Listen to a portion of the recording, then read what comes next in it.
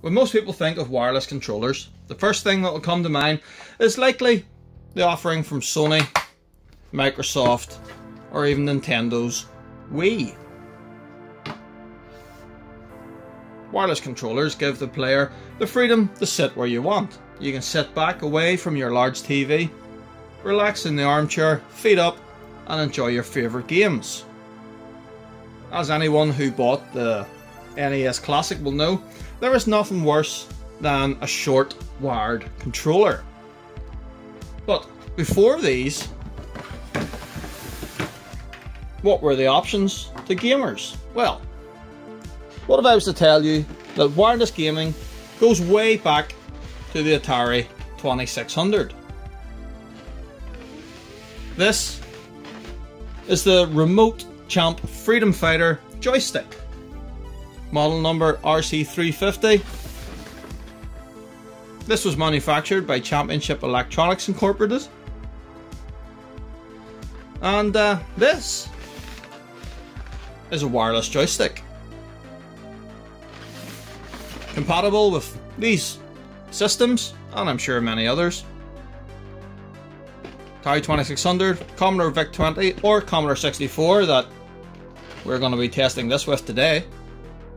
ColecoVision, Ataris, and a TI-99 4A. What is a TI-99 4A? Texas Instruments, I would imagine. Don't know a whole pile about that machine, but that's a different topic. Today we're looking at this. So what do we get? Instructions. The RC350 consists of two parts, a transmitter and a receiver. That's handy. And this just goes on to give you some techno babble. Upon reception of the 49/27MC pulse width modulation signal. So the important bit in this is just here, where it says to have the slide switch on the receiver off if the receiver is in operation with an Atari 2600 or Commodore VIC-20. That is because those machines output 5 volts down the joypad line, as you can see here. In that situation, the receiver takes its power off the machine. Only where the machine does not output a plus 5 volts, such as the Coleco 2400, then we need to put 4 AA batteries in it. Right, enough instructions. What's in the box?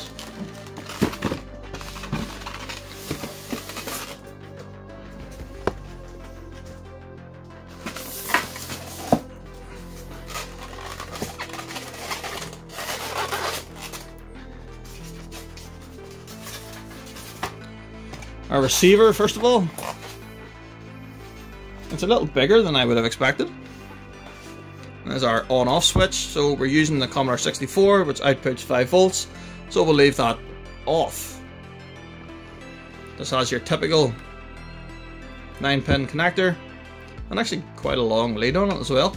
And that is where your batteries would go, and the battery compartment on this is absolutely spotless. That there, really good condition. We're going to tear these down in a minute, this and the joystick, just to see what's going on. The joystick though, the main event. Oh, just how awesome is that? That is ridiculous. How comical is that? A very erect looking transmitter with a nice red knob on it.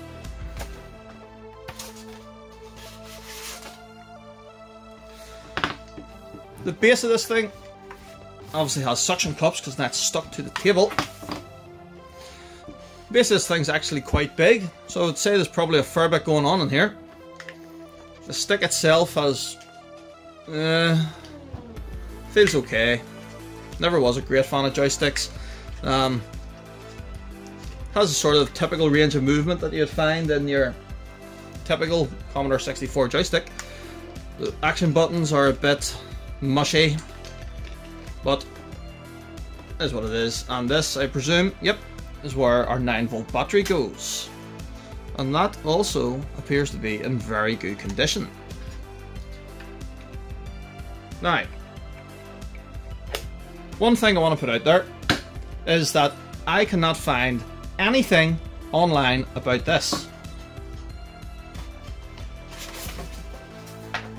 So as said, this is a model RC350B and it was made by Championship Electronics. Now, I have been able to find another Championship Electronics joystick that looks exactly like this, but it's not wireless. Instead it has a retractable wire coming out of here, which obviously coils up inside this large base. But I've been able to find absolutely nothing about the wireless version. So if anyone out there knows anything about it, I would be very grateful if you would stick something in the comments below. Okay, before we start testing this thing, I want to tear it down and see what's going on. So, we'll start with the receiver.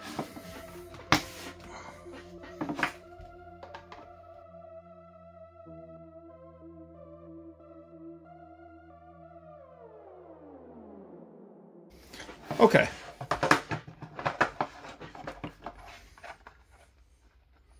So I was hoping to see like a date stamp in here somewhere, because I don't even know when this thing was made. I'm just judging by the picture of the machines on the back of it, and with the Commodore 64 on there being the newest machine pictured, I'm putting this roughly mid-80s.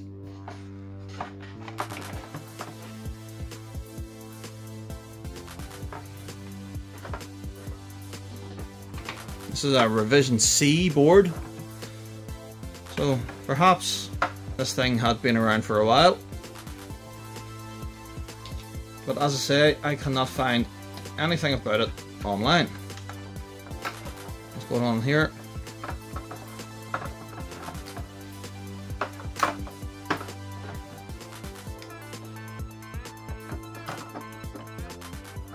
Our antenna actually seems a bit loose. Let's see if we can tighten this screw a bit.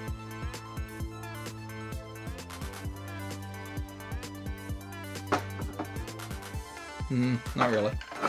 Right, here's the board. It almost looks like something's been spilt on it. I'm hoping that's just flux. And there's no signs of anything leaking as such. There's only one capacitor here, but yeah. So with three wee ICs on here. There's one there at the top by Motorola. Then we have an LM1872N and a wee RCA chip down here as well. So a couple of pots on it here, but we're not going to just leave well enough alone. Don't touch anything. We're just in for a look. Again, there's no manufacturer dates on it anywhere, so let's get this back together and take the joystick apart.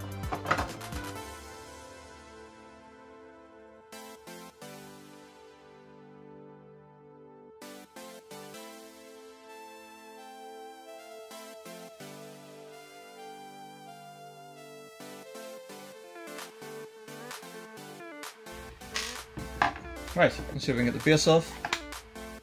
That was easy. Now, I'm really intrigued just to see if there's any manufacturer's date stamps in here. See when this was made. And again, there's absolutely nothing. There's our wee circuit board in here. And like in the receiver, we have an LM1871N. I don't want to take this apart, but you can maybe see in there how this works. Maybe not. It's just a wee metal dome in there. And an arm coming down off the bottom of this. And when the joystick's moved, it just pushes the metal dome down, make contact, and that should be your movement. Yeah, not a lot to see. Right, I'm eager to test it. Let's get it back together and give it a wee bit of a clean. Get it back together and let's see if it works, because I haven't actually even tried this thing yet. Hope it works.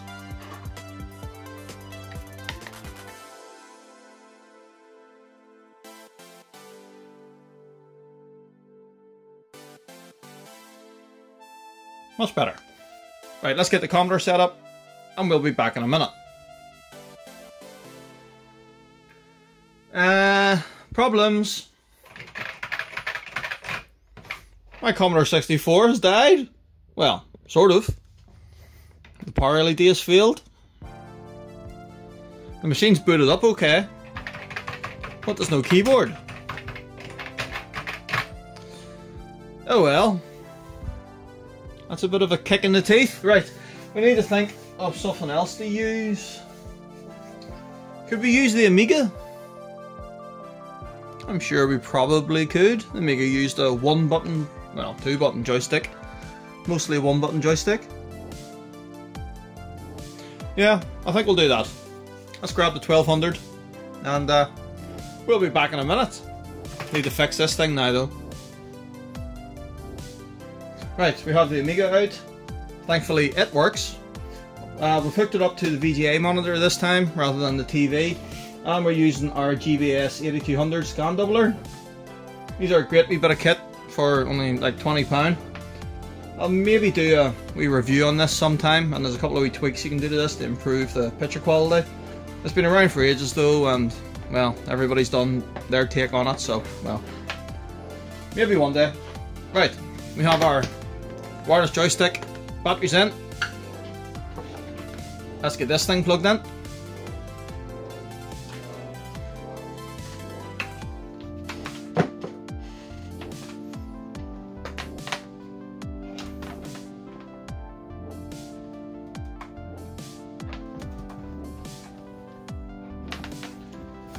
Okay, should we extend our aerial?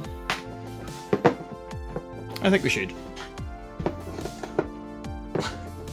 Because it's just awesomely retro, looks like that aerial. I love it. Right, I am intrigued to know what this does, if anything. So games, WSD load.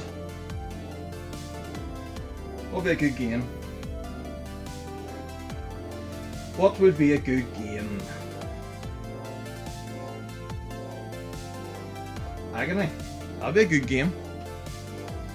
A shooter.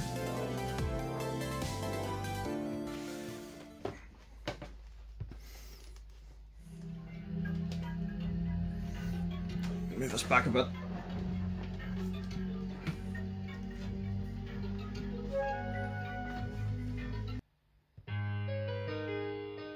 Right. Let's turn our joystick on.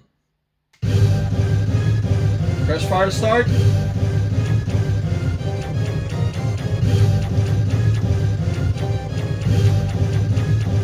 It sort of works. It sort of works, but there's no up and down. Why is no up and down? Oh, up and down.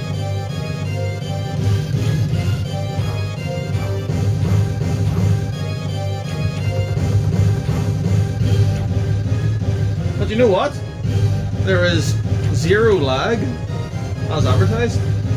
Watch. Makes contact there. You can actually feel it inside where it's making contact. And I'm dead.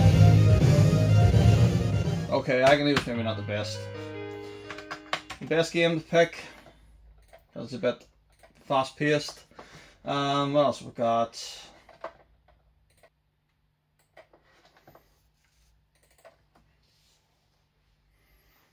Perry Le Chef Out to Lunch. This is actually a very good wee platformer.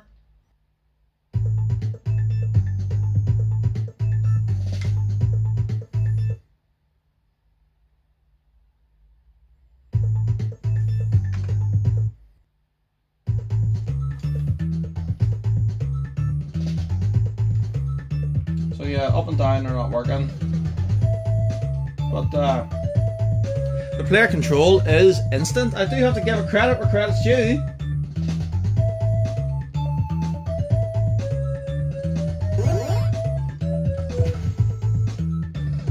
Well, maybe a slight delay there. Is there? Look, fire.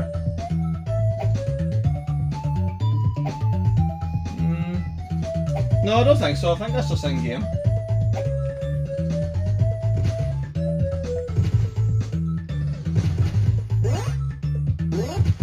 unfortunately I can't play this game very well because there's no up and down, so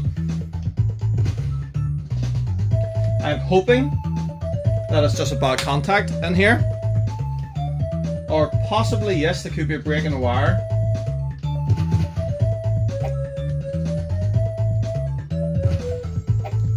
But there's only one way to find out. Let's tear this thing down again and see what's going on. Right, so I've tore the joystick to bits, and I've been doing a bit of digging. Just show you here quickly how it works. As I was trying to explain earlier, it's just these wee metal domes here.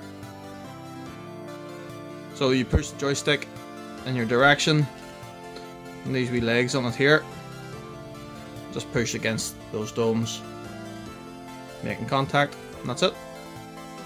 Simple as that. I would actually expect that up here at the buttons it's just the same wee domes like that. Very common joysticks of this era. Now, up and down do not work.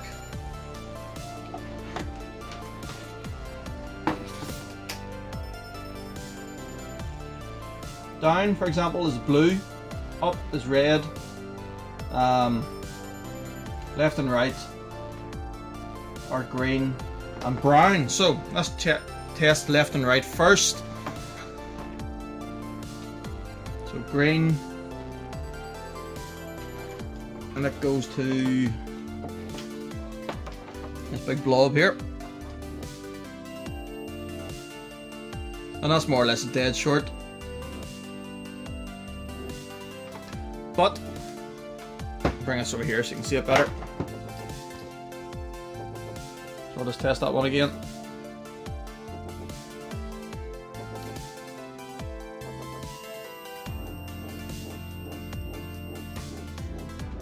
We'll try brown. There's this big blob behind it, I think. And again, it's more or less dead short. Up, which is red, yep. All the way back here, I think. So you can see, I think there's a break in the cable. So it's intermittent there, where it's working, or there is quite a bit of resistance on it. Down, which is blue, is similar.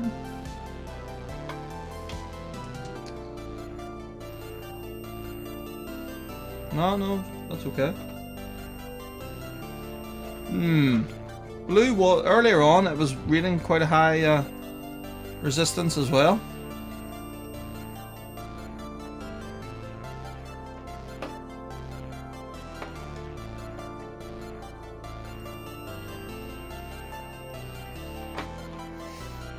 But the red one here, which is up, is definitely well, it came down a bit as it's jumping around again. And as it's spiking. So, I'm going to assume that there's a break in this cable. So we will replace this. This wasn't working, it was giving us problems, so we're going to replace that anyway. The black here, just let me test the black. The black's a common between them. I would expect this to be okay, since all the other buttons are working. Where's it go to? It's here at the front. Yeah, that's fine.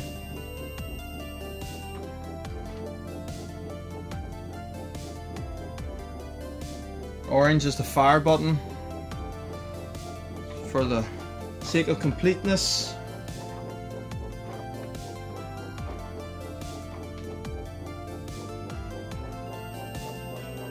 Again, dead short. So, red and blue. Let's get some wire cut and get those replaced. Just while we're waiting for the iron to heat up, interesting note. Here on the board where it's labelled white is actually where the red was connected for up. So possibly this has already been replaced by someone before. You know, a wee bit of red wire here that we're going to be using. Right, let's see if this thing's warm. So it's this here on here. We have to take out.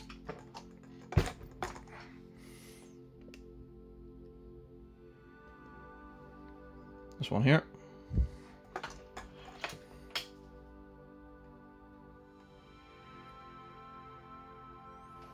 There we are. Is that out?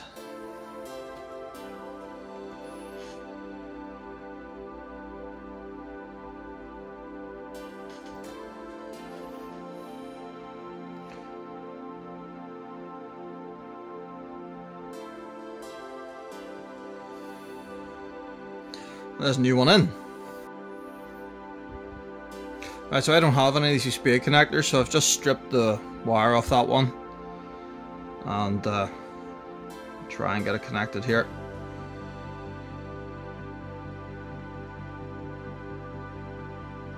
There we are. It's a bit burnt, but it's on. It's only the sheath of the cable's a bit burnt.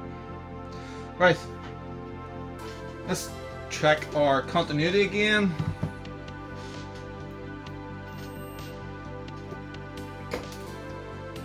Bring this over here so you can see it better.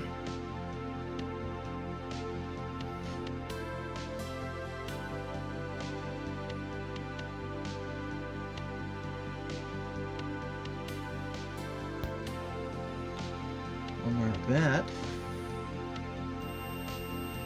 much better. Not dead short.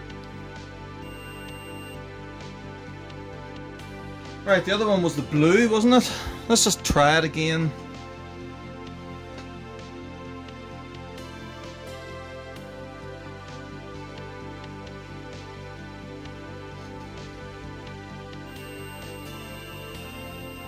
I mean, that's reading okay now, you know, if I wiggle it about a bit. What we'll do is we'll just reflow that. In fact, up here, what we'll do is just reflow all of the wires. Possibly, you know, that this here, the red, could have just been a dry joint. It didn't look like it, but it might have been.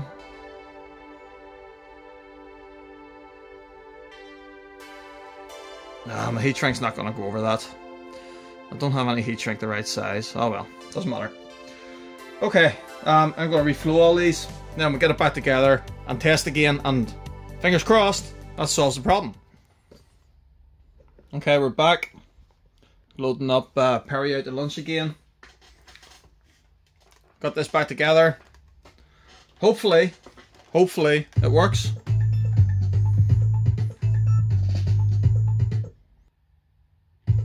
Right. Right works, left works, up works. Have we fixed it?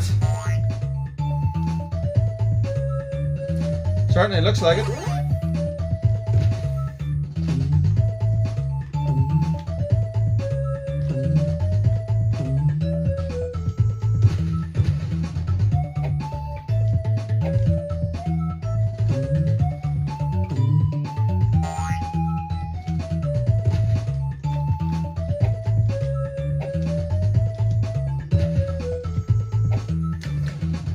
Right, just need to find a game now that uses down, because this game doesn't.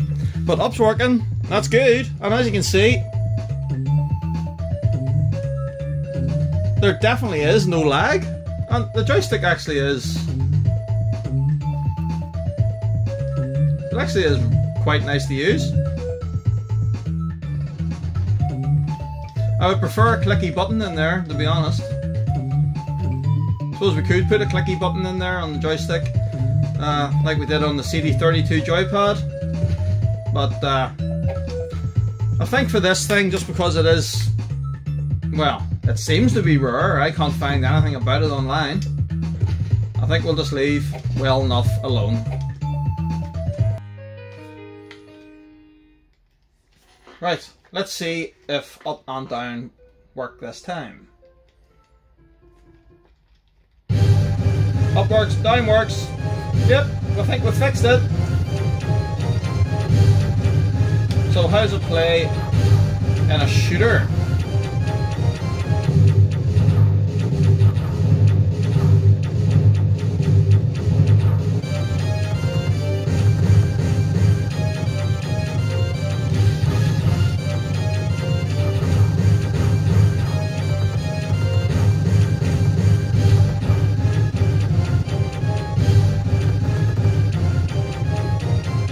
say, the joystick plays really well. There is absolutely no lag in it. I'm actually surprised by that. I was expecting to review this thing and tell you just how terrible it is.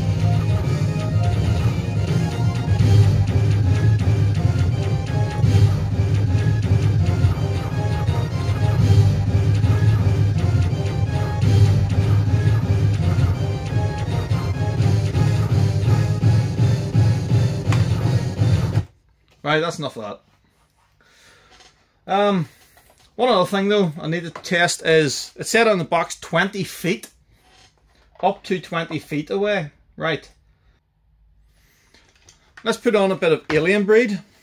And I'm going for a walk 20 feet away to see if I can still control this.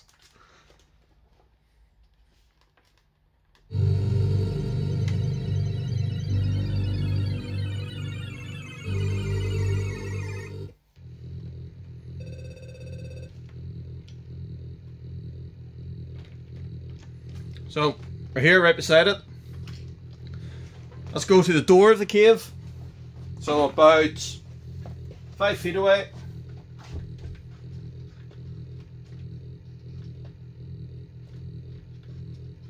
Still working okay. Let's go outside.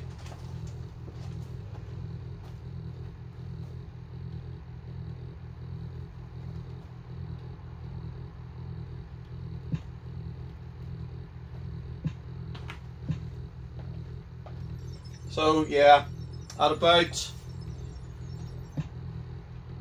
so I'm now about, say, 7 feet away from it, and it's not working, not very good.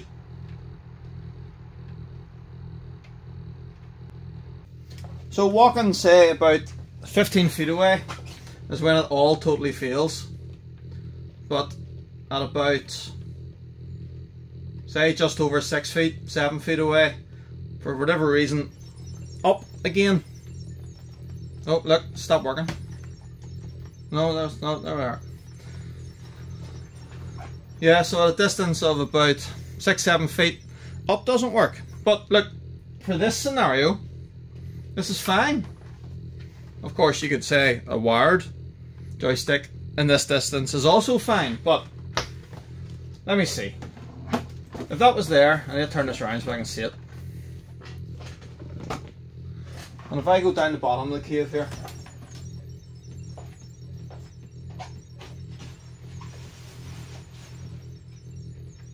yeah, so this is sort of the distance I would be if I was playing it on the TV. And it's fine.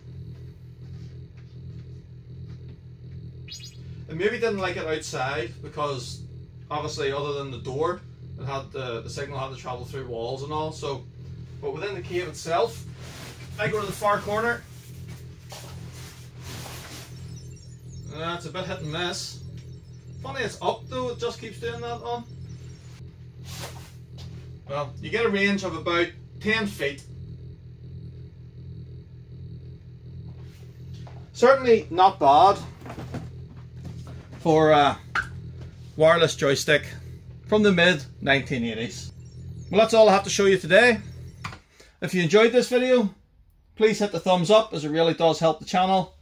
Please subscribe, leave a comment, check out all my other stuff, and I'll see you next time.